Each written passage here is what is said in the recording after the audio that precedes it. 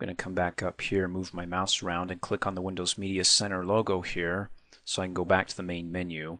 If you want to be able to set up your media library to get images, videos, and music to appear in your Windows Media Center, well, we know how to get the pictures in there, but now we're looking at across the board.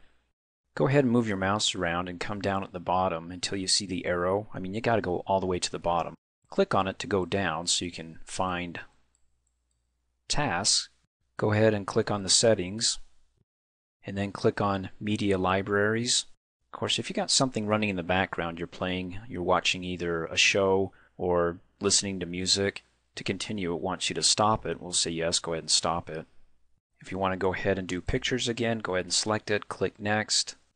And like we just covered in the previous training video, when I was in the pictures section in the Windows Media Center, you can also right click and it allows you to add or remove folders. We can remove folders this time and click next instead of adding them. I don't want the exercises folder in there, so I'll go ahead and uncheck that. Click next. Are you finished? Yes, click finish. And I'm done. So I'm going to come up here and click on the Windows Media Center logo. I'm going to go up the top and until I get that arrow so I can click and go all the way up and find pictures. Click on that.